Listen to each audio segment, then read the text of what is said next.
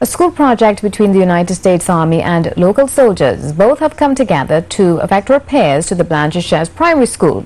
The U.S. Ambassador John Estrada and the Chief of Defense Staff checked in on works early in the day. Peter Christopher and cameraman Ricky Gokul checked out the works at the school along the north coast.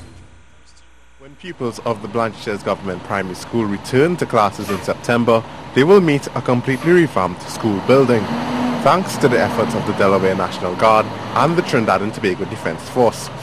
The renovation project is the latest in a long line of collaborations between the U.S. and the TTDF, dating back to 2005.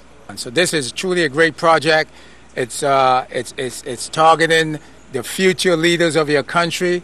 So these kids here in this area, which they could be forgotten.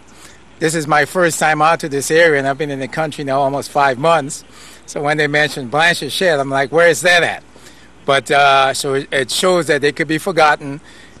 The Blanchisseuse School was chosen by the Defense Force due to its importance not only as an education center, but also as an emergency shelter.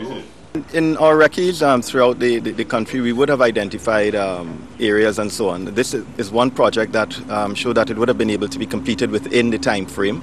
Again, it is in a rural area. It would have provided the opportunity, as the ambassador would have indicated, for children to come back to an enhanced environment. But I believe also that this school is a shelter for the area as well, an established shelter. So now you'd have a shelter as well that has a more reliable electrical supply and water supply for the residents of the area. The U.S. ambassador was also pleased to carry on a long tradition of collaboration, but he was especially pleased that the work done could positively impact the future scholars of Trinidad and Tobago. So this project here has done a lot already to improve the water quality, which is going to help the kids again. Drinking the good water help them with their concentration, being able to study, the lighting in the school, just an overall improvement. And we couldn't be more thankful again of our partners, and they're the ones, the TTDF, that found this area, and this is the area they wanted to work on. 84 students currently attend the Blanchisseuse Government Primary School.